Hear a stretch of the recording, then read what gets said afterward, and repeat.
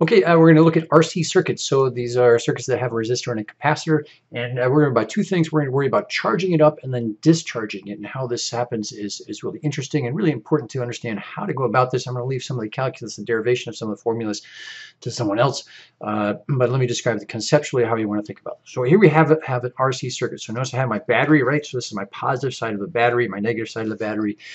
And I have a switch here. The switch can be in two positions. So right now the switch is in the up position, and this connects my my battery to my resistor and my capacitor and return charge. So the thing I want to think about is when I first close this switch, when I first push this switch into this position, right, what happens is, well, my electrons start flowing this way, but we're going to think about positive charge, so my current starts flowing this way. And initially, right, there's no charge here on my capacitors, so that first electron, or that first positive charge, travels as if there was a wire here and there was no capacitor. So this is just true for the first charge, right? So, but that first charge passes through my resistor and gets to my capacitor as if there was no capacitor there. Right?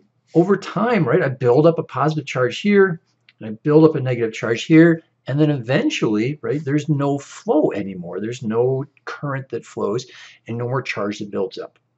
If there's no resistor, this happens like instantaneously, right? Speed of light, right? So there's no resistor here, then bam, I get a charge here, and yeah, it's not so interesting. When I put a resistor in there, it slows everything down. So that's the fun thing that we're going to look at. Let's look at charging of this. So the important thing to recognize is that Ohm's law is always going to be true. So I can always use Ohm's law here. So right, IR equals V. But what I'm going to do is, because my current is going to be changing, right, I'm going to use a lowercase I. So I'm going to use a lowercase I. My resistance is not going to change, and my voltage is going to change over time. Right?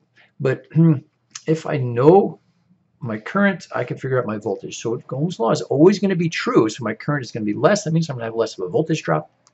And eventually I'll get to no current, which means there's no voltage drop. So when we think about a loop rule, is the loop rule still true? Well, if I have my loop, so here's my loop, it's going to be going around this circuit and back to where it started from. So the sum of my voltages needs to add up to 0. I gain 5 volts here.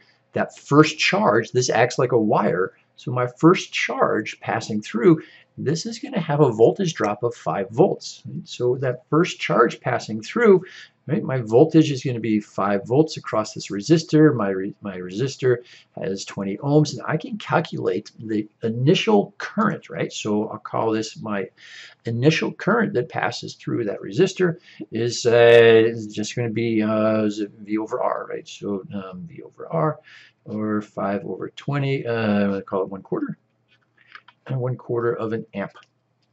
Right. My last charge that passes through, right, after it's come to steady state, right, my last charge goes through it, I no longer have current here. But my loop rule is still true. So remember, now I have a voltage gain of 5 volts going across here. There's no current, so I have no voltage drop in the resistor, but I still have now my capacitor behaving like a capacitor where it's fully charged. I have a voltage drop across my capacitor. So my loop rule is really powerful, and it's going to always be true. So even in the middle there, whatever voltage drop I have here plus the voltage drop here is going to add up to equal the voltage gain that happens at the battery. And Ohm's law is always going to be true. I'll just have to be careful about the time points. So those two things are still going to be the same.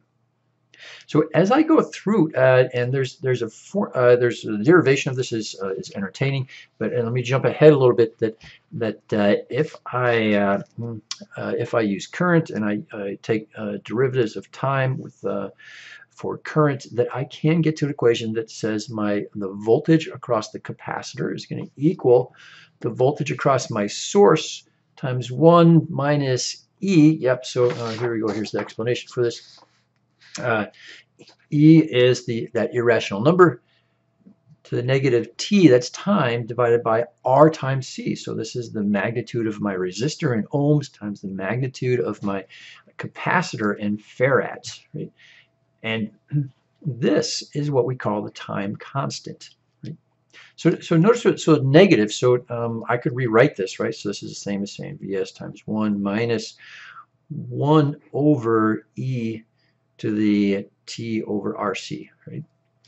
So when my time is equal to one time constant. So when time is equal to r times c, right, I'm dividing r times c by r. So you gotta get e to the power of 1. So I'm subtracting 1 over e from this. So the time constant is sort of a convenient point. So we can say after one time constant, we'll have our voltage minus 1 over e.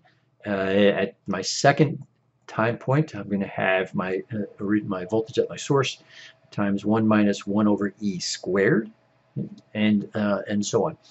And so what I end up with is I end up with a charging graph for voltage, and we can look at a charging graph for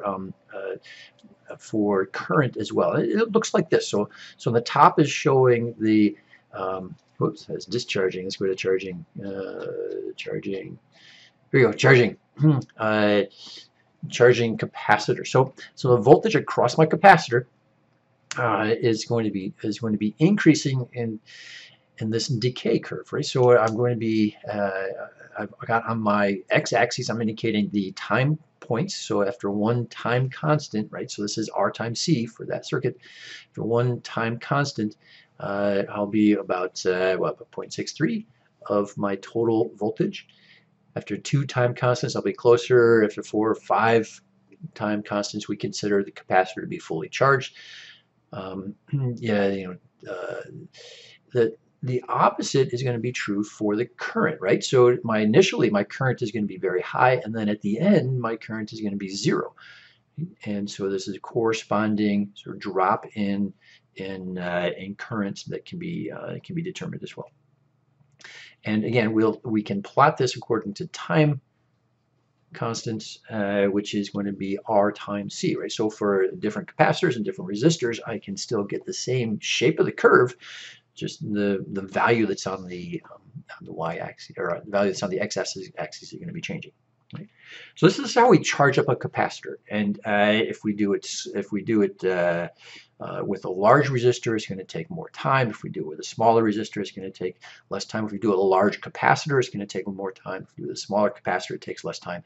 And hopefully that makes sense to you, that if we slow down if we use a big resistor to slow down current, that it's going to take longer to charge something up. And if I have like a big capacitor, it's got big plates, right? It can take a lot of charge. It's going to take a long time to charge that up. Anyway. Anyway, I encourage you to look at the AP videos for how to derive this, and that was one of the questions that actually was on this year's AP test, was deriving the time constant. So it's worthwhile understanding how to do that, but that's another video.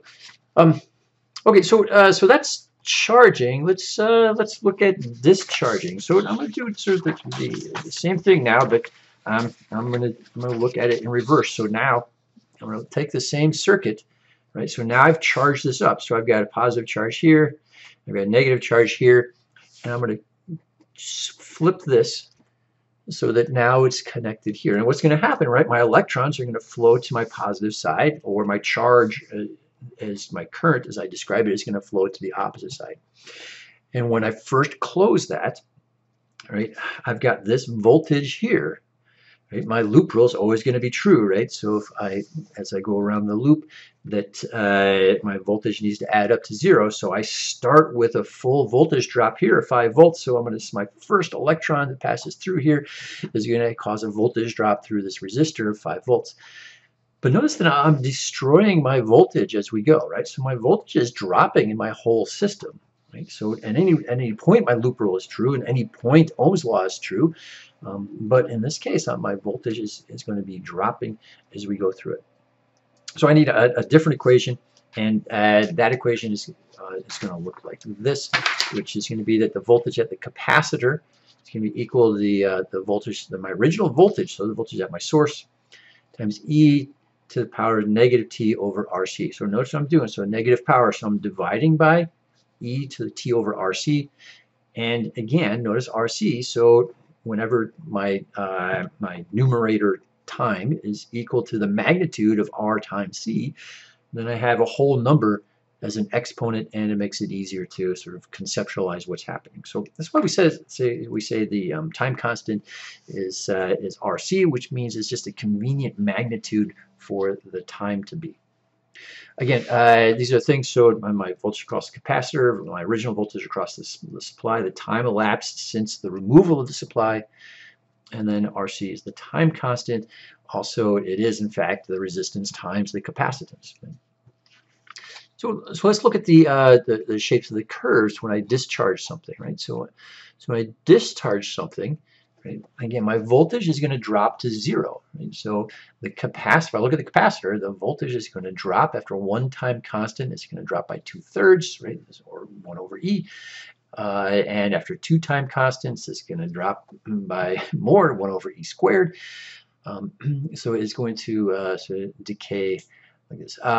Notice the current is going to start out in the opposite direction, right? So notice that when we charged it up, the current was going from the positive side of the battery to the negative side of the battery.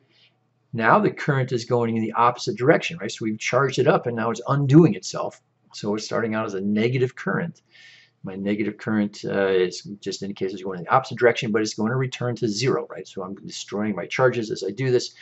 My charges are equilibrating, and my current is going to return to 0. And after one time constant, it's gone about 2/3 of the way to 0, and so on.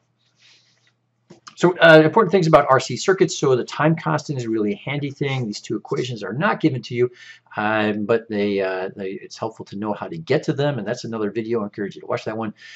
The importance of this is understanding what happens with the first and the last electrons, or first and the last charge, getting to and leaving a capacitor. So when I'm charging up a capacitor, it acts like a wire for that first charge, right? It has no resistance.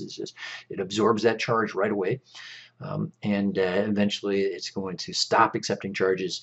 And when I discharge it, that first charge leaving is going to take full advantage of that voltage, and that voltage is going to change as it discharges. So anyway, RC circuit's kind of fun to play with, and it's a convenient way of making like a timing circuit. So if you have something that has a capacitor and a resistor, you can get charge to flow through there in predictable rates, and that's one way to keep track of small amounts of time. Anyway, I hope this is helpful. We'll talk to you soon. Bye.